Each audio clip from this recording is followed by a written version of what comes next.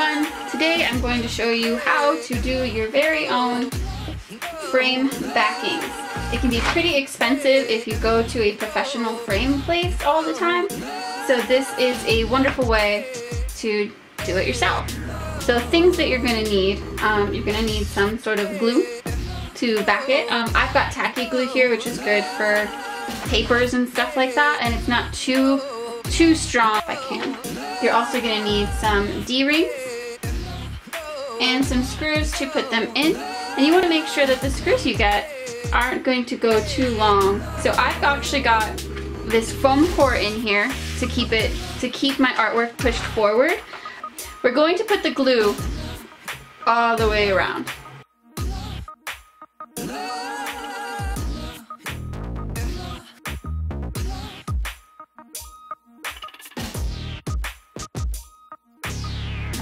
Alright, now that I've got that done, we're going to flip it over on the paper.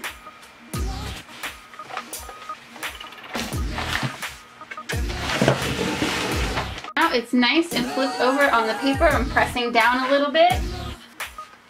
And I'm just going to leave it there. I want it to take its time and get nice and dry.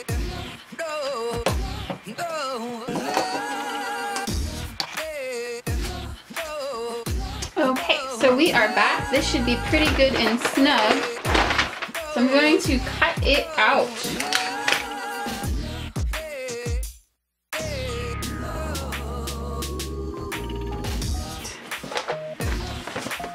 So as you see, it is adhered on the back. Now, what you can do is just dampen it a little bit, and that will help pull it taut. So all this excess will kind of go away.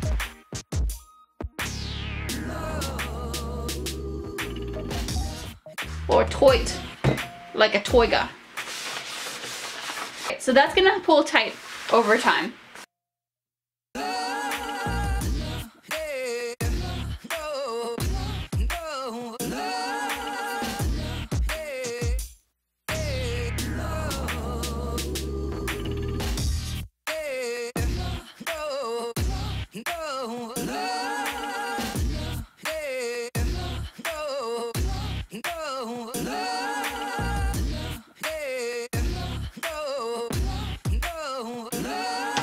And our next thing is going to be to install the D-rings.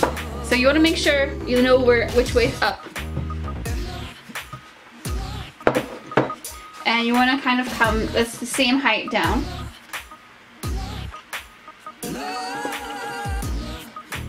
Maybe like a third of the way.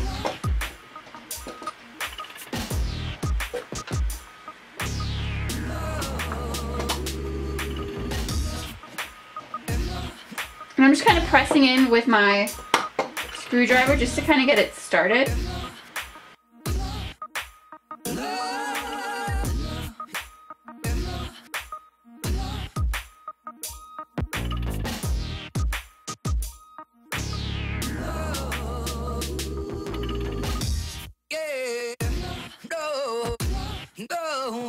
So your screw straight down so that it doesn't go in at an angle. And once it grabs, it'll thread itself as you spin. Should be pretty easy.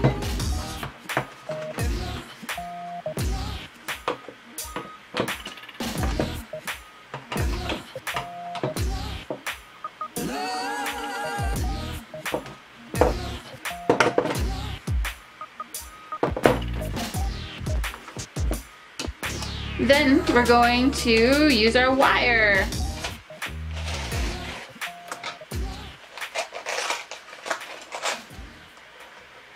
So you want your wire to also be fairly tight. You don't want too much excess.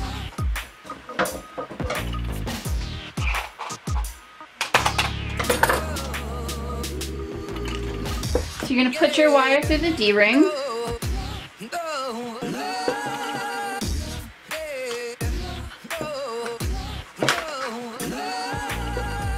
You want it to go through the ring twice.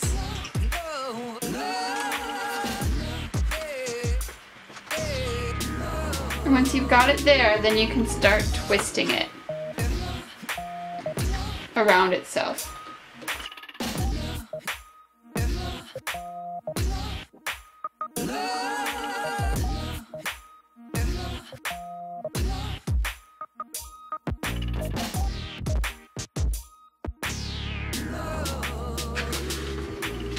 And it is ready to be hung.